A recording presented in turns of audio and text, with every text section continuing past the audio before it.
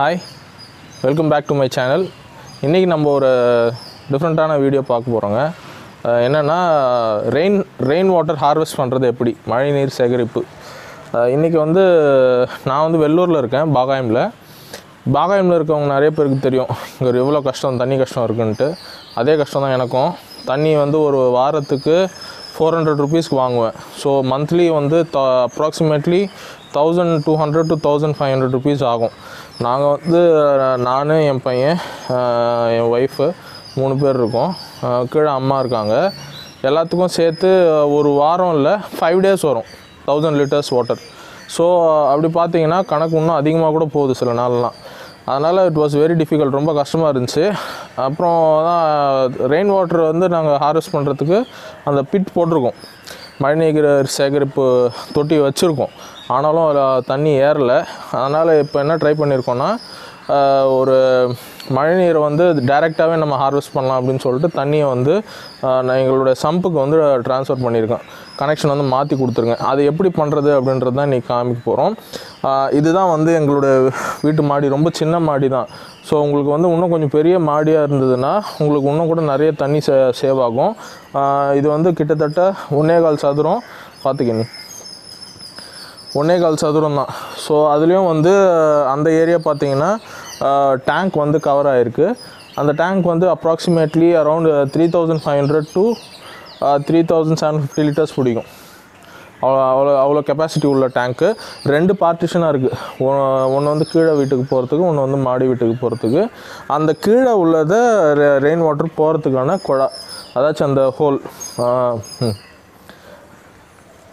இப்போ அது கிட்ட போய் பார்க்கலாம் எப்படி இருக்குன்ட்டு. ஒன்றும் இல்லை, எல்லார் வீட்லேயும் வச்சுருக்கிறது தான். உங்களுக்கு கொஞ்சம் ஜூம் பண்ணி நான் காமிக்கிறேன். அது அந்த க்ரீன் இது போட்டிருக்கு இல்லைங்களா, அதுதான். நான் அது கொஞ்சம் உடச்சி விட்ருக்கோம். ஏன்னா இப்போ பக்கத்தில் வந்து ஒரு தென்னை மரம் இருக்குது. அந்த தென்னை மரத்தில் இருக்கிற அந்த பூங்கெல்லாம் வந்து விழுந்து அதை அடைச்சிட்டு தண்ணி வந்து அப்படியே இங்கே ஸ்டாக்னேட் ஆகி நின்றுது. அதனால் அது ஜஸ்ட் நான் கொஞ்சம் ஹோல் வந்து பெருசு பண்ணியிருக்கேன். ஸோ இங்கே இருந்து ஒரு 4 inch பைப் மூலயமா தண்ணி எனக்கு கீழே போகுது. ஏன் 4 inch நாங்கள் போட்டோம், சின்னதாக கூட போடலாம். ஏன் 4 inch போட்டோம்னா மெயினாக இந்த மாதிரி அடைப்பு வராமல் இருக்கிறதுக்காக தான். பெரிய அந்த சின்ன அந்த தேங்காய் பூவு, சின்ன அந்த இது பிஞ்சு இருக்கும் பார்த்தீங்களா, அந்த பிஞ்செல்லாம் கூட போய் அடைச்சிக்கிட்டு தண்ணி ரொம்ப ஸ்டாக்னேட் ஆகி க்ளாக் ஆகிடும். அதனால் வந்து அதை அந்த இது பண்ணியிருக்கேன். சரி வாங்க இன்றைக்கி இப்போது கீழே போய் எப்படி அதை நான் செட்டப் பண்ணியிருக்கேன்னு சொல்லிட்டு சொல்கிறேன், பார்க்கலாம். ஓகே, நம்ம கீழே வந்துட்டோம். மாடியில் இருந்தால் நான் உங்கள்கிட்ட பேசிகிட்டு இருந்தேன். இது கீழே கிரவுண்ட் ஃப்ளோரு. ஒன்று சொல்ல மறந்துட்டேன். மாடியிலேருந்து மட்டும் இல்லை, முன்னாடி வந்து ஒரு ஷீட் மாதிரி கட்டியிருந்தோம், தார்பாலின் ஷீட் மாதிரி. ஸோ இதுதான் அந்த ஷீட்டு. இப்போ காமிக்கிறேன் பார்த்து. இந்த ஷீட்டில் இருந்தும் வந்து தண்ணி நாங்கள் ஹார்வெஸ்ட் பண்ணுறதுக்காக ஒரு சின்ன இது போட்டு வச்சுருக்கேன், ஒரு கேன் போட்டு வச்சுருக்கேன். அது இல்லாமல் இந்த பக்கம் வந்து ஒரு ஆஸ்பெஸ்டாஸ் ஷீட் போட்ட ஒரு ஸ்டோர் ரூம் மாதிரி இருக்குது. அந்த ஸ்டோர் ரூமில் இருந்து இன்னும் அது முடிக்கல. அதனால் இப்போதைக்கு டெம்ப்ரரியாக என்ன பண்ணியிருக்கேன்னா அதே ஷீட்டை எடுத்து கொஞ்சம் மடக்கி ஆல்டர் பண்ணி நான் அதை ஹார்வெஸ்ட் பண்ணுறதுக்கு ட்ரை பண்ணிகிட்ருக்கேன். அது ஓரளவுக்கு ஒர்க் அவுட் ஆகுது. ஸோ நான் அது எப்படி பண்ணேன்னு சொல்லிட்டு நான் உங்களுக்கு சொல்கிறேன். பட் அதுக்கு தேவையான எக்யூப்மெண்ட்ஸ் எல்லாம் வந்து கொஞ்சம் வாங்கி தான் நானே தான் ரெடி பண்ணேன். நீங்கள் வந்து பெரிய ப்ளம்பர்லாம் கூப்பிட்டு பண்ண வேண்டிய அவசியம் இல்லை, நீங்களே கூட பண்ணலாம். அது எப்படின்றது நான் காமிக்கிறேன். Just a minute. இது நேற்று தான் செட்டப் பண்ணேன். ஆனால் அது செய்யும் போது நான் வீடியோ எடுக்கலை, மறந்துட்டேன். அதனால் வந்து இப்போ தான் இவ்வளோ மெட்டீரியல் தான் இருக்குது. ஸோ நான் வாங்கினது வந்து பேசிக்காக 4 inch டீ 2 வாங்கினேன். அதாச்சும் ஒன்று தான் இப்போ யூஸ் பண்ணியிருக்கேன். இன்னொன்று வந்து இந்த செட்டப்புக்கு யூஸ் பண்ணோம். அதனால் பேசிக்காக வந்து அந்த செட்டப் யூஸ் பண்ணோம். நான் காமிக்க போகிற செட்டப் யூஸ் பண்ணோன்னா ஒரு 4 inch டீ வாங்கிக்கோங்க. அதுலேருந்து ரெடியூசர் வரும். ரெடியூசர் போட்டு ஒரு 1.25 inchக்கு நான் ரெடியூஸ் பண்ணியிருக்கேன். அந்த 1.25 inch டியூப்பில் கீழே வந்து நான் ஒரு வால்வ் போட்டிருக்கேன். அது வந்து எதுக்குன்னா நான் ஃபில்டர் மாதிரி யூஸ் ஆகணும், அதுக்கப்புறமா சொல்கிறேன். இந்த சைடு இது வந்து மேலேருந்து வர தண்ணியை கலெக்ட் பண்ணுறதுக்கு.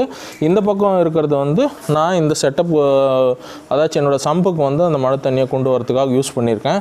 ஸோ இதுதான் பேசிக் செட்டப். இவ்வளோ தாங்க, ரொம்ப சிம்பிள். எனக்கு தேவைன்னா ஒரு எல்போ வேணும் அப்படின்னு சொல்லிட்டு 4 inchல ஒரு எல்போ வாங்கியிருக்கேன். அப்படி வேணும்னா வாங்குங்க, இல்லைன்னா தேவையில்லை. அது நீங்களே கணக்கு போட்டுக்கலாம். ஒரு எக்ஸ்ட்ரா பிளேட் இருக்குது. அந்த கொசு வலை இருக்குது இல்லைங்களா, அது யூஸ் பண்ணியிருக்கேன். அது ஏன்னு உங்களுக்கு சொல்கிறேன். இந்த பேஸ்ட் ஒரு 50 கிராம்ஸ் வாங்கினேன். அதுக்கு இல்லாமல் 1.25 இன்ச் பைப் போடுறதுக்கு கிளாம்ப்பு, அப்புறம் 4 இன்ச் பைப் போடுறதுக்கு இந்த கிளாம்ப் யூஸ் பண்ணியிருக்கேன். ஸோ இவ்வளோ தான் என்னோடய மெட்டீரியல் நான் வாங்கினது. ஸோ வாங்க நம்ம இப்போ நான் அதை எப்படி செட்டப் பண்ணேன்னு சொல்லிட்டு நான் உள்ளே உங்களுக்கு காட்டுறேன், பார்க்கலாம். இதுதான் அந்த செட்டப்பு.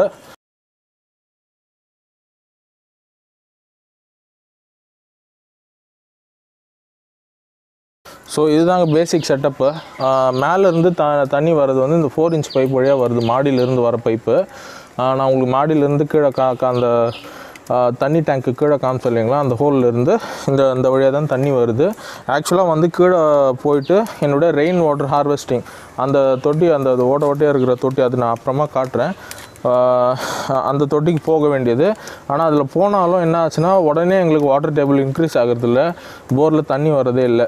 அதனால் நாங்கள் என்ன ஐடியா பண்ணோம்னா, இந்த பைப்பை கட் பண்ணிவிட்டு அதை க்ளோஸ் பண்ணிட்டேன். அதை டம்மியாக அந்த லிட்டு போட்டு அதை க்ளோஸ் பண்ணியாச்சு. இங்கே ஒரு எல்போ போட்டு இந்த பக்கம் திருப்பி விட்டாச்சு. இப்போது இங்கே ஒரு கிளாம்ப் போட்டிருக்கேன். இது ஒன்றும் ஃபினிஷ் பண்ணாததுனால நான் இன்னும் இதை ஃபிக்ஸ் பண்ணல. ஒரு பக்கம் தான் ஆணி அடிச்சிருக்கேன், இன்னொரு பக்கம் நான் போடணும். இது வந்து நான் அங்கே வாங்கின டீ வந்து இங்கே ஒரு டீ போட்டிருக்கேன். அதாச்சும் மெயின் சோர்ஸ் இன்புட்டாக இங்கே கொடுத்துருக்கேன். இது வந்து அவுட்புட்டு. இதுதான் நமக்கு வர வேண்டிய வாட்டர். ஸோ நான் இந்த அவுட்லெட் எது கொடுத்துருக்கேன்னா, இதுதான் வந்து ஃபில்டராக யூஸ் ஆகுங்க. ஃபில்டர் வந்து என்ன பண்ணோம் அப்படின்னா, நான் அந்த கொசு வலை காமிச்சேன் இல்லைங்களா, அதை நான் சுருட்டி என்ன பண்ணியிருக்கேன்னா, இது வழியாக இப்படி உள்ளே சொருவிருக்கேன். ஸோ வாட்டர் வந்து டைரெக்டாக அதில் ஃப்ளோ ஆகாது. ஆகாமல் என்ன ஆகும்னா, அந்த ஃபில்டர் வழியாக இருக்கிற அந்த பார்ட்டிகல்ஸ், டஸ்ட் பார்ட்டிகல்ஸ், பெரிய பெரிய அந்த பூங்கெல்லாம் சொன்னோம் இல்லையா, தேங்காய் பூங்கெல்லாம், அந்த மாதிரி பெரிய டஸ்ட் பார்ட்டிகல்ஸ் எல்லாம் இங்கேயே கலெக்ட் ஆகி கீழே அது அனுப்பிச்சிருச்சுன்னா, அது வந்து இந்த வால்வை நான் திறக்கும் போது தண்ணி வந்து கீழே போயிடும். ஸோ இதை வந்து நான் மழை வரதுக்கு கொஞ்சம் நேரம் முன்னாடி திறந்து விட்டுருவேன். அப்படி திறக்கலனாலும் பிரச்சனை கிடையாது. மழை நின்ன உடனே திறந்து விட்டால் எல்லாமே கிளியர் அவுட் ஆகிடும். மறுபடியும் அடுத்த மழை வரும்போது நம்ம எதுவும் பண்ணாமல் இருக்கிறதுக்கு யூஸ்ஃபுல்லாக இருக்கும். இல்லைனா என்ன ஆகும்னா, எல்லா டஸ்ட்டும் போயிட்டு உங்களுக்கு மெயின் சம்ப்ளே விழுந்துடும். நீங்கள் க்ளீன் பண்ணுறதும் கஷ்டம். அது மோட்டர் பைப்பில் ஏறிச்சுன்னா மோட்டர் வந்து பிளாக் ஆகும், உங்களுக்கு நிறைய ப்ராப்ளம்ஸ் ஆகும். ஸோ இது வெறும் ரொம்ப சிம்பிள் தான். ஒரு டீ வேணும், அந்த டீலேருந்து ரெடியூசர் போட்டு ஒரு 1.25 பைப்பு, 2 இன்ச்சு பைப்பு, இது மேலே இருக்கிறது 4 இன்ச்சு பைப்பு. ஸோ 2 இன்ச்சு பைப்பில் ஒரு வால்வு போட்டிருக்கேன். ஏன் எதுக்கு போட்டிருக்கேன்னா, ஈஸியாக திறந்து மூடுறதுக்காக, யார் வேணால் திறந்து மூடலாம், அதுக்காக போட்டிருக்கேன். இதில் வந்து உள்ளே அந்த கொசு வலை வச்சுருக்கேன், ஃபில்டராக யூஸ் ஆகும். இந்த பக்கம் வந்து 4 இன்ச்சு டு 1.25 இன்ச்சு ரெடியூசர் போட்டிருக்கேன். ஏன்னா என்கிட்ட இந்த பைப் ஆல்ரெடி இருந்துச்சு, கிட்டத்தட்ட ஒரு 20 வருஷமாக இது ஒன்றுமே பண்ணாமல் அப்படியே வச்சுருந்தது. இப்போது யூஸ் பண்ணோம் அப்படின்னு சொல்கிறதுக்காக இதை நான் யூஸ் பண்ணியிருக்கேன். ஸோ உங்கள்கிட்ட என்ன பைப் அவைலபிளாக இருக்கோ அதுக்கேற்ற மாதிரி நீங்கள் டிசைன் பண்ணிக்கோங்க. ரொம்ப சிம்பிளாக தான் இருக்கும். லெஸ் தேன் உங்களுக்கு 1000 ருபீஸ் தான் ஆகும் இதுக்கு எல்லாத்துக்கும் சேர்த்து. ஸோ அவ்வளோதான். இந்த செட்டப் வந்து நாங்கள் இப்போ காட்ட போகிறோம். ஃபுல் செட்டப் எப்படி நான் பண்ணியிருக்கேன். ரொம்ப சிம்பிளாக தான் இருக்கும். ஜஸ்ட் நீங்கள் வீட்டில் யூஸ் பண்ணலாம்.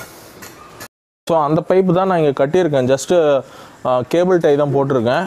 இது வந்து நல்லா கொஞ்சம் இன்னும் ஸ்டிஃப், அந்த கிளாம்பெல்லாம் போட்டு நல்லா டைட் பண்ணோம். ஏன்னா நேற்று எனக்கு ஃபினிஷ் பண்ணுறதுக்கு டைம் முடியல, எனக்கு மற்ற வேலை இருந்ததுனால அதை ட்ராப் அவுட் பண்ணிட்டேன். இப்போதைக்கு இது இங்கே கேபிள் டை, இந்த ஆல்ரெடி எக்ஸிஸ்டிங் போர் பைப்பு இருந்துச்சு. இது வந்து 1.25 பைப்பு, இது வந்து 3/4 inch pipe. So 1.25 to 3/4 reducer ஒன்று போட்டு இதை எடுத்துட்டேன். என்கிட்ட ரெண்டுமே இருந்தது. அந்த பைப்பும் இப்போ எக்ஸ்ட்ரா இருக்குது. இந்த பைப் அவ்வளோதான் இருந்துச்சு, நான் யூஸ் பண்ணிட்டேன். ஸோ இந்த மாதிரி நீங்கள் உங்களுக்கு அவைலபிள் ரிசோர்ஸஸை வச்சு நீங்கள் வேஸ்ட் பண்ணாமல் யூஸ் பண்ணிக்கோங்க. இப்போதைக்கு கயிறு கட்டி இங்கே போட்டிருக்கேன். அதை அப்படியே பெண்ட் பண்ணி இங்கே கிளாம்ப் போட்டிருக்கேன்.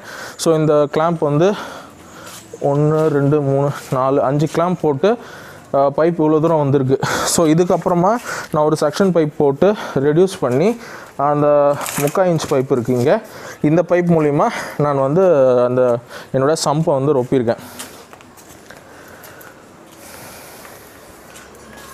சரி, இந்த நேற்று வந்து நான் ஆக்சுவலாக இந்த செட்டப் முடித்த உடனே நேற்று ஒரு நைட்டு ஒரு 1 hour கிட்ட மழை பெய்ஞ்சுது. அதுலேயும் ஒரு 1/2 hour வந்து நல்லாவே மழை வந்தது. ஸோ அந்த மழையிலே வந்து பார்த்திங்கன்னா எனக்கு மேலே வந்து கிட்டத்தட்ட ஒரு 1000 லிட்டர்ஸ் ஏறி இருக்கும். அது இல்லாமல் இந்த கேன் வந்து 250 லிட்டர்ஸ் பிடிக்கும். அந்த கேன் காமிங்க. ஸோ இங்கே வச்சுருக்கிற கேன் வந்து இதுவே 250 லிட்டர்ஸ் பிடிக்கும். இது வந்து ஒரு 150 லிட்டர்ஸ் பிடிக்கக்கூடிய கெப்பாசிட்டி இருக்குது. ஸோ இது ரெண்டுமே ரொம்பிருச்சு. இது ரெண்டும் ரொம்பது இல்லாமல் இந்த சம்பு இது ஒரு 1000 லிட்டர்ஸ் 1000 to 1200 லிட்டர்ஸ் பிடிக்கக்கூடிய ஒரு சம்பு. இது இல்லாமல் மேலே ஒரு 1000 லிட்டர்ஸ் டேங்க் ஒன்றும் இருக்குது. ஸோ எல்லாமே ஃபில் ஆயிடுச்சு நேற்று பேஞ்ச மழையில். ஸோ சொல்லப்போனால் எனக்கு வந்து இந்த 2 வாரத்துக்கு ஒன்றும் தண்ணி பிரச்சனை இருக்காதுன்னு நினைக்கிறேன். ஸோ ஒரே நாள் பேஞ்ச மழை தான் அதோட எஃபெக்ட் தான் இது. அதுக்கு முந்தின நாள் ஒரு மழை வந்தது, அதில் நான் அந்த செட்டப்பெல்லாம் போடல.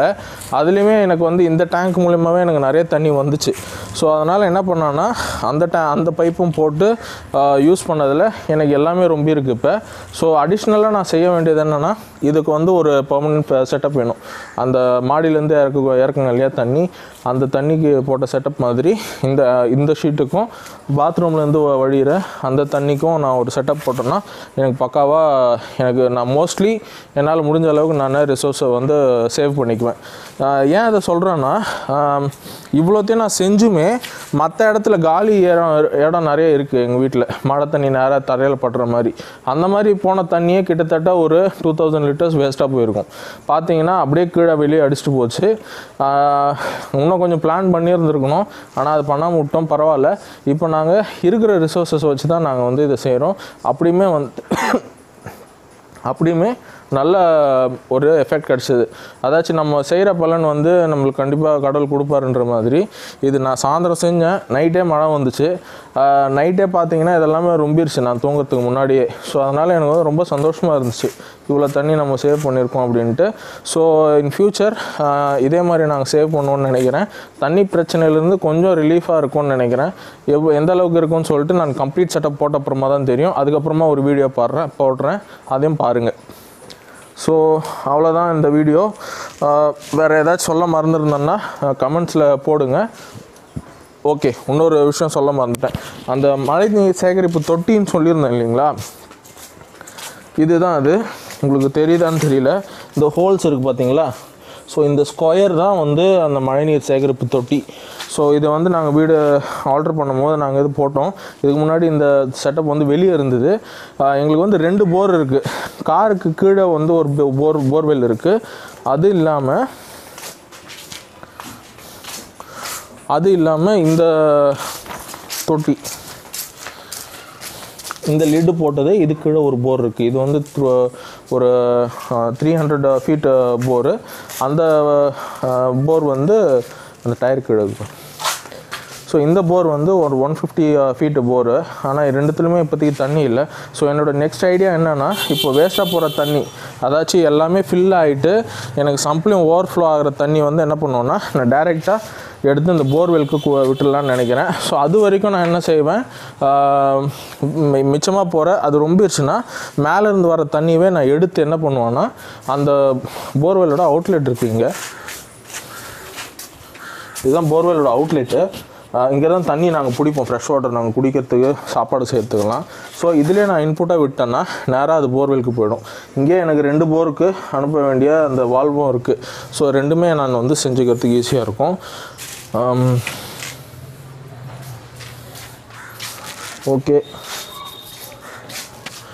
ஓகே ஃப்ரெண்ட்ஸ், இதுதான் அவ்வளோதான் என்னோடய இப்போதைக்கு உள்ள எனக்கு ரிசோர்ஸஸ். இதை வச்சு நான் இப்போது எவ்வளோ சேவ் பண்ண முடியுமோ நான் ரெயின் வாட்டர் சேவ் பண்ணியிருக்கேன். இன்னும் சேவ் பண்ணுறதுக்கு ட்ரை பண்ண வேண்டிய வேலை இன்னும் கொஞ்சம் மிச்சம் இருக்குது. எல்லாத்தையும் முடிச்சிட்டேன்னா என்னால் முடிஞ்ச அளவுக்கு நான் சேவ் பண்ணிவிடுவேன். ஸோ இதே மாதிரி நீங்களும் உங்கள் வீட்டில் தண்ணி ப்ராப்ளம் இருந்துச்சுனாலும் சரி, இல்லைனாலும் சரி, தயவுசெய்து இந்த மாதிரி செட்டப் யூஸ் பண்ணுங்கள். ஏன்னா நேச்சர் வந்து ஃப்ரீயாக வருது தண்ணி. எவ்வளோ மழை வந்தாலும் நமக்கு அடுத்த நாள் காலையில் தண்ணி இல்லை அப்படின்னு நம்ம சொல்லக்கூடாது. அப்படி சொல்கிற மாதிரி நிலமை இருந்துச்சுன்னா அது நல்லா இல்லை. நம்மளை நாமே தான் குற்றம் சொல்லிக்கணும். ஏன்னா வந்து சும்மா கடல் கொடுக்குற தண்ணி நம்ம எதாவது பிடிச்சி வச்சு யூஸ் பண்ணால் கூட போதும். அவ்வளோ அந்த ஒரு தாட்டில் தான் செஞ்சேன் நான். ஒர்க் அவுட் ஆகிருக்கு. நீங்களும் இது பண்ணுங்கள். என்ன மாதிரி நிறைய பேர் வந்து இதை செஞ்சுருக்காங்க. யூடியூப்பில் நிறைய பேர் இதை போட்டிருக்காங்க. குறிப்பாக அந்த ஃபில்டர் வந்து செலவு பண்ணணும்னு சொல்லிட்டு நிறைய பேர் அதை செய்ய மாட்டாங்க. இது வந்து ரொம்ப சிம்பிள் செட்டப்பு. அது பார்த்திங்கன்னா அந்த வால்வு வந்து ஒரு 150 ரூபான்னு நினைக்கிறேன். அந்த டீ வந்து ஒரு 50 ரூபா. அந்த ரெடியூசர் வந்து ஒரு 30 ரூபா. ஸோ 50 கிட்டத்தட்ட அது வந்து உங்களுக்கு ஒரு 200 to 300 ருபீஸ்க்குள்ளே தான் அந்த செட்டப்பே. ஸோ அந்த ஃபில்டருக்காக பார்த்துட்டெல்லாம் நீங்கள் எதுவும் பண்ணாமல் இருக்காதீங்க. ரொம்ப சிம்பிள் செட்டப் தான் அது. யார் வேணால் யூஸ் பண்ணலாம், யார் வேணால் இது பண்ணலாம். வீட்டில் யாருமே இல்லைன்னா குழந்தைங்க கூட அதை ஆப்ரேட் பண்ணலாம், ஒன்றும் தப்பே கிடையாது. பெரியவங்களும் ஆப்ரேட் பண்ணலாம், அதுவும் ஒன்றும் தப்பு இல்லை. அதனால் வந்து நீங்கள் முடிஞ்ச அளவுக்கு யூஸ் பண்ணிங்க. இன்னொரு ரிசோர்ஸை நான் சொல்ல மறந்துட்டேன். என்னென்னா இந்த சம்பில் இருந்து நாங்கள் மாடிக்கு ஏற்றக்கூடிய அந்த மோட்டர் ஒன்று ஃபிக்ஸ் பண்ணேன். அந்த மோட்ரு வந்து இதிலிருந்து மட்டும் இல்லை, நான் இங்கேயும் ஒரு செக்ஷன் பைப் கொடுத்துருக்கேன்.